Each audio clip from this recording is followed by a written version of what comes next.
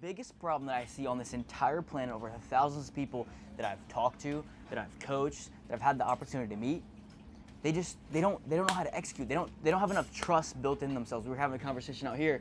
They don't have that trust piggy bank with themselves. They second guess. Hey Sean, what should I do here? I'm thinking about doing this. I'm thinking about doing that. You know deep down what the move that you want to make, and the reality is you want to face the fact that you're probably scared of what if it doesn't work. What if my friends think I'm stupid? What if this? What if you fucking look up in 10 years and you didn't do that thing?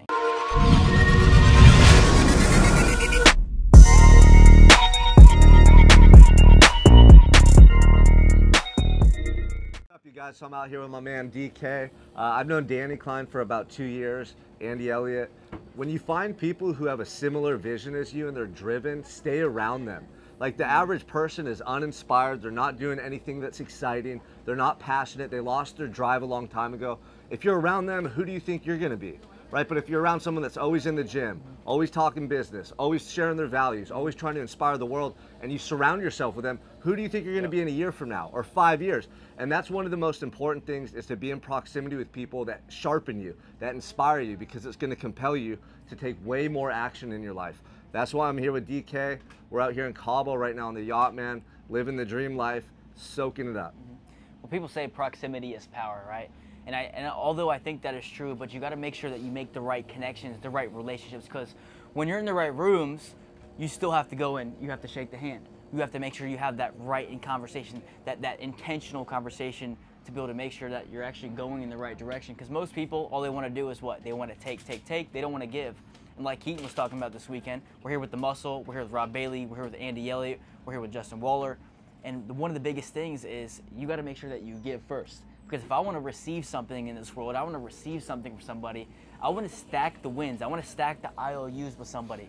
And most people, guess what? They expect shit. They expect that, hey, guess what? Hey, I want to get paid for this thing. I want to make this partnership. I want to have this deal.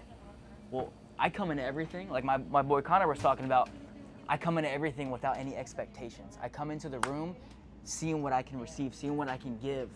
And that's just the biggest thing that you can, put out to the world, man. Yeah, and another thing with that is, like, when you get those opportunities, are you ready? So many people, when they get in the room, they're not prepared to seize that opportunity because they're not really working on themselves 24/7 back at home. Like, your personal development needs to be constant, so that when you get around a guy like Keaton or a guy like Andy, they recognize you for all that hard work you've put in. They don't overlook you. They don't forget your name.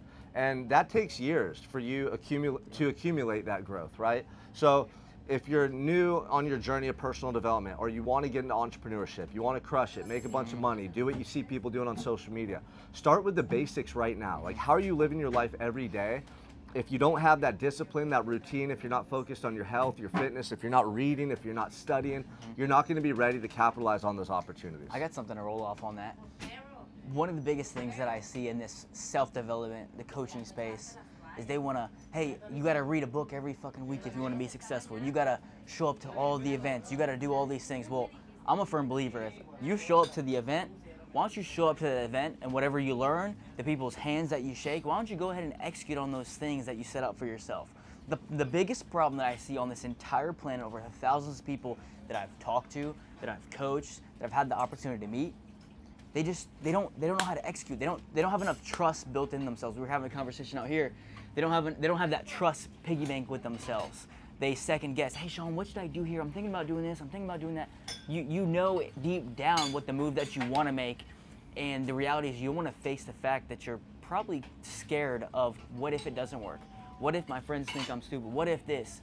What if you fucking look up in 10 years and you didn't do that thing? That fucking word regret is what I live for. I want to live a life full of no regrets. I want to fucking attack and just execute. Even if I fail 3 times over, he's like, oh, Danny's failed. He's fallen on his, good. Well, you haven't done shit. I'm fucking executing so much. I've failed more. Some of the most successful people on the planet, Michael Jordan, Kobe Bryant, they learned to love failure. It's one of those things that you want to think about from a champion. You don't think that they would say that. But to be a fucking champion, to be one of the best, they fail the fucking most because they've executed the most. They didn't learn how to shoot the three-pointer the best. They didn't learn how to run the play the best. They had some good coaches, but most of this shit is the same. They just said, hey, you know what? Fuck it. I'm going to execute at the highest level, and I'm going to keep attacking until I get the best, and I'm going to outwork everybody. Yeah, and it's not even failure. Like if you That's say, facts. it's not even failure. It's a learning lesson. No one gets to this great place in life by just having everything handed to them in this perfect, easy path. And if you did, you wouldn't even appreciate it. So you wouldn't see the value in what you've created. Like, don't even use the word failure. Things are not going to go your way every time. You're going to get slapped around. You're going to get punched in the face. But how do you react in those moments? So like the person that can train their mind to always see the good in situations, or the opportunity to level up and grow, that person never fails. They win and they learn. And that's something that I was able to train my mind to recognize going through the hardest, most difficult experiences of my life. Like if I just sat there and thought about how bad it was and why I wasn't getting what I wanted and poor me, I would create a loser's mentality. But literally, no matter what happens to me, I've trained my mind to always recognize the potential that I have to grow through that situation, or the silver lining. And it sounds corny and cliche, but the reason you're not at where you want to be in life is you're not taking massive action and you're talking negatively to yourself about things that have happened to you. If you can shift your mindset, you'll start to just get massive amounts of momentum and forward progress. You know what's funny, and we'll end off on this. This is the biggest analogy that I ever give to anybody, is let's say I gave Sean this box, and it's a present. It's called winning, right? I give him this box called winning. He opens it up, right? This is the success, the dream, all the things that I want. And we open up this box so-called winning, success, all these things that we envision. Well, what's in there? I got a nice car. I got a nice house. I got the family, the fitness. But deep down inside of that fucking box, that present, that thing that we're trying to unwrap our entire lives, is this thing called fucking suffering. It's called fucking attacking, losing, correcting, like that heavy fucking rock of things that we don't want to face. We want everything to be sham and glam, and everything wants to be perfect, but everything is not going to be perfect. And so if you can set the expectation going in, when I go to attack winning and being successful and making money, then I'm going to have to lift up that heavy fucking rock of losing, of failure, of these things that are not going to be perfect, of doing things over and over and over that may not be sexy, that might not be the flash and the glam.